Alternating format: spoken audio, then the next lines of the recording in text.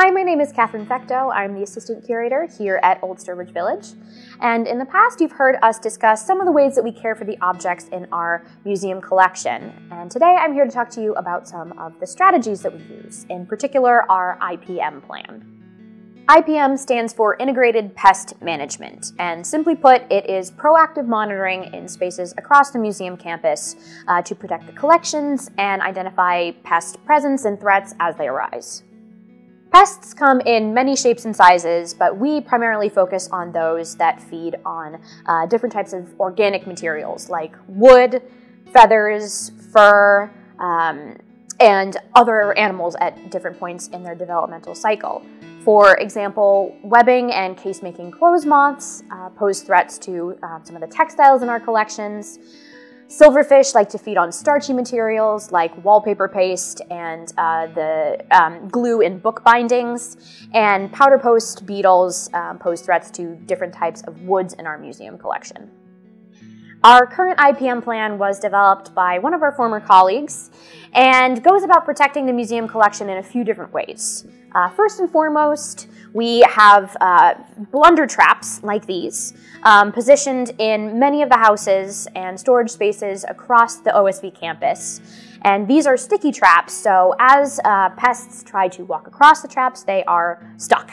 And we check these traps every 2 months and record all the pests that we find, which allows us to identify patterns and track populations over time so we can notice trends. Second, in addition to the committed efforts of our housekeeping department, we also do routine curatorial housekeeping in spaces across campus on a regular basis. And this does a number of things. First, it allows us to remove dust and dirt and materials that can be attractive to pests, but can also be sources for mold and mildew to grow. Secondly, it allows us to put eyes on different parts of our collection, examine their condition, and identify if they've experienced any pest damage so that we can treat them appropriately. If they have experienced any damage, we have a few options for treating these objects.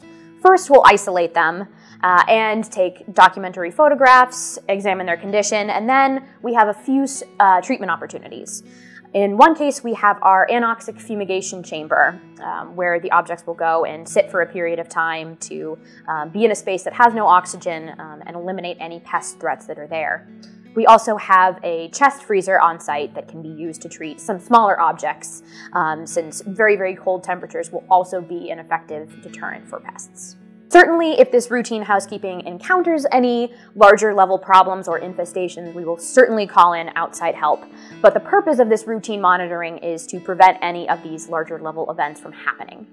So I have a few objects here that are experiencing some minor pest issues at the moment, which does happen. And so what I'm going to do is talk you through what I see and what we will do to take care of these objects. So our first friend here is a folding stool, and I should mention that it had lost its textile seat long before it came into the museum collection. This is not something that happened on our watch. But when we were doing some routine housekeeping in a storage space last week, we discovered that there has been some moth damage to the remaining textile fragments on the side of the seat. In particular, we have some moth casings present, either from a webbing clothes moth or a case-making clothes moth.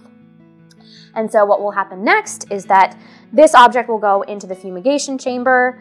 Afterwards, once it comes out, we will very carefully clean off the casings, document its condition at that point, update the database records, and then it will be all set to go back on the shelf, where we'll monitor it for a little while just to make sure that we've gotten everything.